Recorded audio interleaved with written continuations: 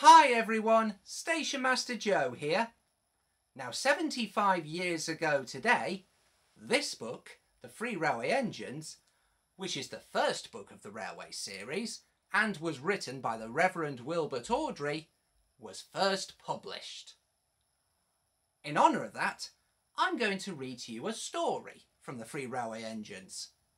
So, are you sitting comfortably, boys and girls? Great! Then I shall begin. This story takes place after Henry gets bricked up in a tunnel as punishment for refusing to come out in case the rain ruins his paintwork. And the story is titled Edward, Gordon and Henry. Edward and Gordon often went through the tunnel where Henry was shut up. Edward would say, "Peep, peep, hello," and Gordon would say, "Poop, poop, poop, serves you right." Poor Henry had no steam to answer. His fire had gone out. Soot and dirt from the tunnel roof had spoiled his lovely green paint and red stripes. He was cold and unhappy and wanted to come out and pull trains too. Gordon always pulled the express. He was proud of being the only engine strong enough to do it. There were many heavy coaches full of important people, like the fat director who had punished Henry. Gordon was seeing how fast he could go. "Hurry, hurry, hurry," he panted. "Truckety-truck, truckety-truck, truckety-truck," said the coaches. Gordon could see Henry's tunnel in front. "In a minute," he thought, "I'll poop, poop, poop at Henry and rush through and out into the open again." Closer and closer he came. He was almost there when crack! Whee! He was in a cloud of steam and going slower and slower. His driver stopped the train. "What has happened to me?" asked Gordon. "I feel so weak." "You burst your safety valve," said the driver. "You can't pull the train anymore." "Oh dear," said Gordon. "We were going so nicely too. Look at Henry laughing at me." Gordon made a face at Henry and blew smoke at him. Everybody got out and came to see Gordon. "Huh," said the fat director. "I never liked these big engines. Always going wrong. Send for another engine at once." While the guard went to find one, they uncoupled Gordon and ran him on a siding out of the way.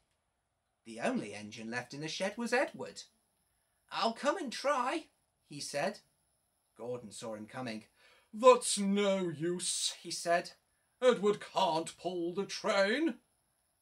Edward puffed and pulled and pulled and puffed, but he couldn't move the heavy coaches.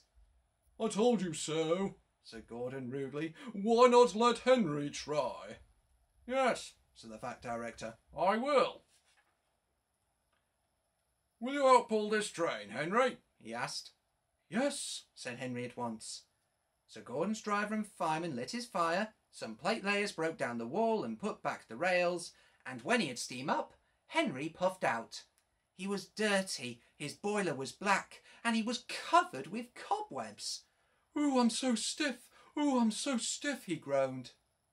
"You better have a run to ease your joints and find a turntable," said the fat director kindly. Henry came back feeling better, and they put him in front. "Peep, peep," said Edward. "I'm ready." "Peep, peep, peep," said Henry. "So am I." "Pull hard, pull hard, pull hard," puffed Edward.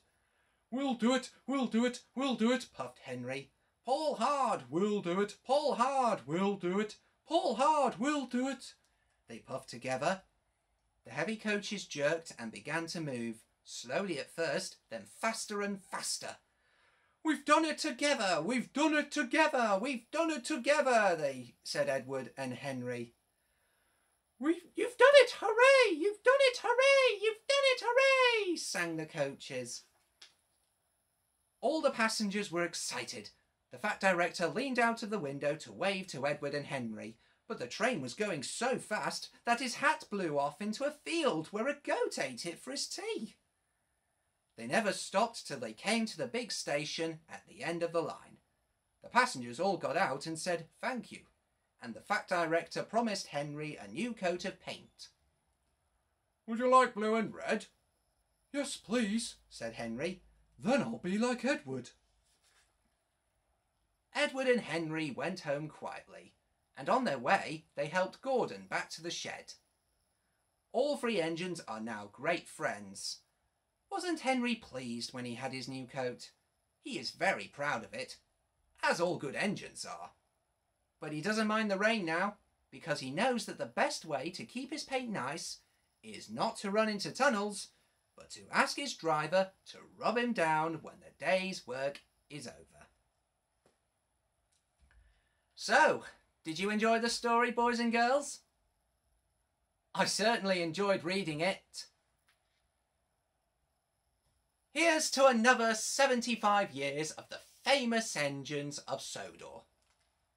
Until next time, this is Station Master Joe, over and out. Thanks very much for tuning in, folks. Stay safe, take care, and God bless.